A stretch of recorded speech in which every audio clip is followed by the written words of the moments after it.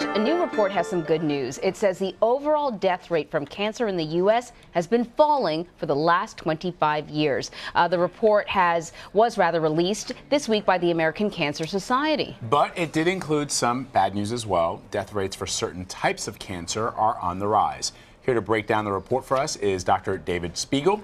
He's an oncologist at the Sarah Cannon Cancer Institute. Thanks for coming by, Doctor. Thanks for having me. So which cancers are getting more deadly, and why is that happening?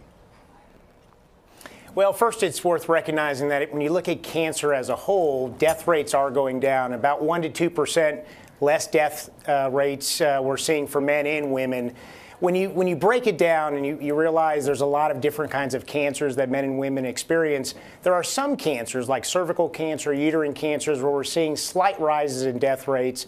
A lot of reasons for that we still are trying to understand. But when we think about the major cancers like lung cancer, those death rates are declining.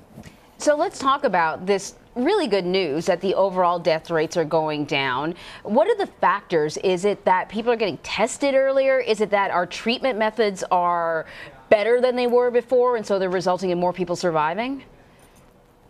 Yeah, it probably is a little bit of all of that. Things like diet, healthy lifestyles, in particular smoking. We know that smoking rates for men started dropping in the last decade or two. For women, that's been a little bit later, and we're starting to realize those benefits.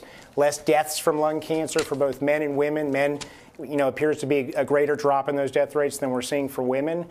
But you're also seeing more screening. So we know that there's more screening for cancers like breast cancers. That leads to hopefully early diagnoses of cancers that you can do something about. That's true for colorectal cancer as well. So it's probably a number of factors that lead to patients being diagnosed earlier and being able to be helped earlier and living longer now. So, Doctor, I know the parameters of this report had to do with the death rates associated with cancer, and you might not be able to speak to this, but I was just curious.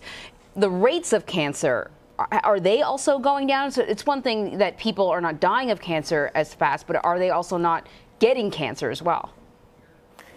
Yeah, it can be a little bit confusing, and it is a large report. It's literally hundreds of thousands of people being looked at in statistics.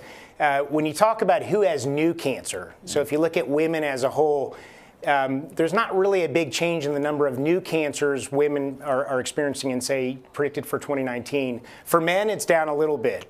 When you talk about dying from cancer, however, for both men and women, there are less women, less men dying from cancer. So it can be a little bit confusing. Another way to think about this is about a little under 5,000 people in America are going to be diagnosed with cancer each day. Unfortunately, that's true. And about 1,700 patients will actually die from cancer. So let me restate that. About 5,000 patients are diagnosed with cancer, and about 2,000 patients will die from cancer. So you can see the incidence and death rates are not exactly matching up.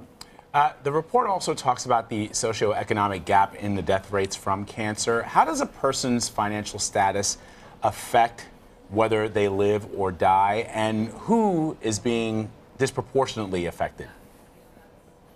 Yeah, to me, that's really the more interesting and concerning findings, that you can have areas, counties within the same state, for example, where we regard maybe a wealthier, more affluent county and a less affluent county. And you look at things like lung cancer, for example, or cervical cancer, and there do appear to be growing disparities in not only how you're cared for, but how you do with those cancers. So say for lung cancer, your chances of doing better with lung cancer appear to be related to your socioeconomic status, and that's a real problem we need to look into, better understand, and obviously address.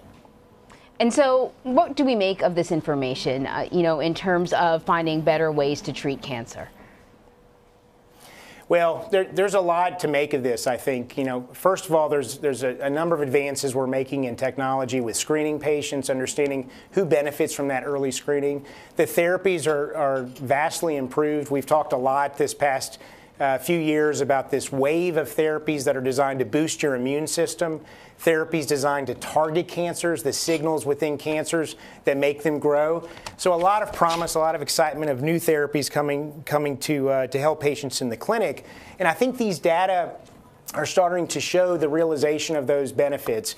I think we all expect in the next decade to see further declines in death rates from cancer because of the advances we're seeing today. It's just they don't show up right away in these statistics. It can take years to see those benefits, but we're seeing them every day in clinic, and I think we're going to realize that in the future. All right, Dr. Spigel, thank you so much for your time in this fascinating report. We appreciate you breaking it down for us. Yeah, thanks for having me.